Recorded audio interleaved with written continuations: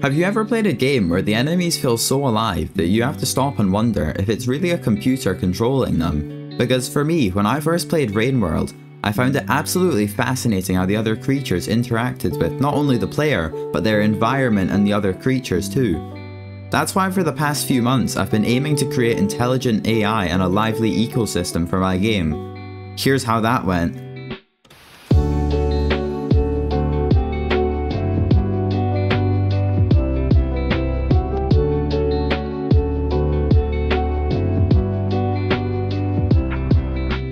Right, so back at the end of the last video, I briefly mentioned how I'd have to implement my own pathfinding algorithm, and there was a good reason for that.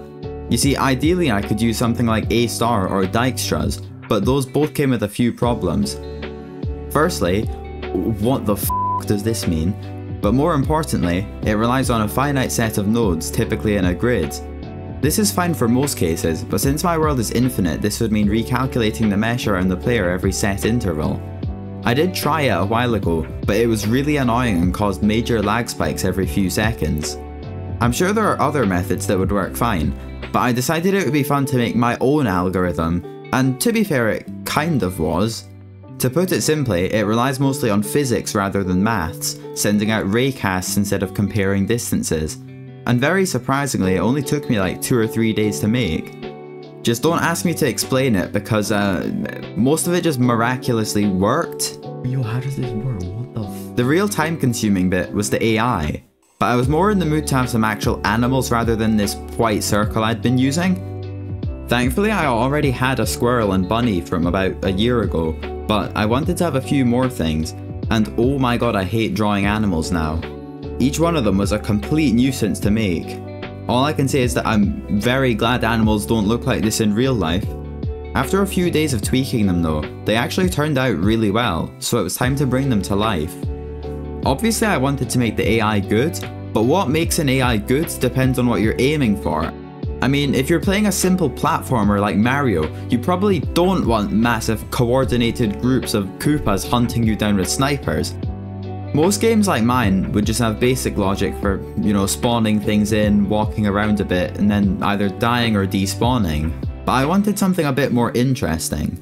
My main requirement was for all the animals to work entirely independently of the player and to have lives that could be observed in real time, even if no one's gonna notice. But how on earth would I do that? Yeah, I had no idea. But after looking into it a bit and asking ChatGPT a few things, it seemed like there were 3 main options: finite state machines, behavior trees, or goal-oriented action planning. No, I don't know what any of those names mean either. Long story short, I decided on this overly complicated hybrid behavior tree kind of plan system. It relies on a few different types of nodes, which could be either action nodes, composite nodes, conditional nodes, or decorator nodes, but you don't really need to know what any of that means. Basically, it just runs through a bunch of checks to decide what task to assign each entity. The editor you see on screen looks really hard to make, and well, actually it was, but thankfully the Kiwi Coder on YouTube has this really helpful 2-part series on Unity's GraphView API, so all I had to do was actually adapt it to my own needs and customize it a bit. If I wanted to rely solely on behavior trees though, they'd probably end up looking like a plate of spaghetti, and I already had one of those, so I didn't need a second. That's where the task system came in. I don't want to bore you too much with the technical stuff, but to put it simply, I have each of these tasks defined as a series of simple instructions called steps, which would be something like pathfind to X, locate Y, or pick up Z. Each one either performs an action, recalls info from a previous step, or stores something new into the brain. Oh yeah, I forgot to mention that I gave them memory too, for some reason. You can probably see now why this video took like 4 months. Getting the whole thing working was an absolute nightmare. I mean, like one time I literally spent 2 whole afternoons debugging these strange behaviors, only to find that it was because of an incorrect if statement somewhere. It just so happened that that one if statement was the thing that prevented them from doing multiple tasks at once. In all my debugging, I decided it would be best to make custom inspectors for a few things, which led me down a massive rabbit hole of making other custom editors. But to help further with understanding what the f they were doing, I added these thought bubbles above their heads indicating the current goal. If they look a bit too distracting though, I will probably add a way to turn them off. Another thing that was causing a lot of problems was that my 3D coordinates have always actually been really inaccurate. I could just never be bothered fixing it. After spending way too long fixing that though, a lot of the problems were actually solved, and with a single entity type more or less working, I decided to test the performance. To my surprise, it actually wasn't that bad. I could maintain a steady 80 or 90 FPS with 100 or so squirrels, but that was on a low resolution and there was definitely plenty of room for improvement. So I spent about a week improving my entire game's performance, and it definitely worked. I won't go into the details here, but I'll leave a list of changes in the description if you're interested. I was, however, still missing the combat, and that's basically the whole reason I was adding in animals in the first place. But it was around this time that I competed in Ludum Dare. I'd recommend you to check that video out afterwards if you haven't already, but editing that took quite a while and I did have to do some study for exams. After a few weeks though, I was back in business. Attacking right now is basically just swinging your sword and dealing damage, and it uses the same animation as the pickaxe, but oh well. I do plan to add more intricate combat systems after the demo, perhaps with randomized loot, ranged weapons, mage weapons and so on, but for now it's just swords because I cannot be bothered. Next anyway, I made these fancy health bars, which was actually surprisingly complicated.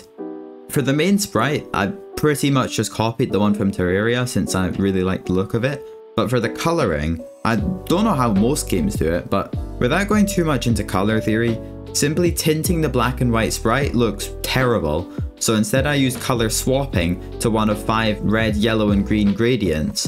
But colour swapping requires shaders, and my old lighting shaders were weird as hell to work with. I spent a few days messing around with UV stuff and moving the lighting into a function in an external file, and then got the health bar shader itself working. Oh! But killing the animals still did nothing. So with my newfound knowledge of and love for shaders, I figured it would be fun to make this satisfying dissolve effect on death, and it actually helped a lot with the game's feel. I did need a few more things to kill though, since murdering squirrels seems a bit mean, so I got the other animals implemented and drew up this slime, which will be the main enemy for now. To polish it all off, I added some particles, loot on death, fixed a lot of null reference exceptions and so on, and after 4 extremely long months, the animals were actually done. Don't worry though, the next video should be much quicker to make. I'll be focusing on saving and loading, as well as the main menu, and for that I'll need your help. If you have any name suggestions for the game's title, feel free to suggest them here or in the Discord. I will be putting out a community post in a few hours detailing any requirements and preferences for it, but if you have any initial ideas, they would be much appreciated. Subscribing would of course be appreciated too, but that's it for today. See you all in the next one.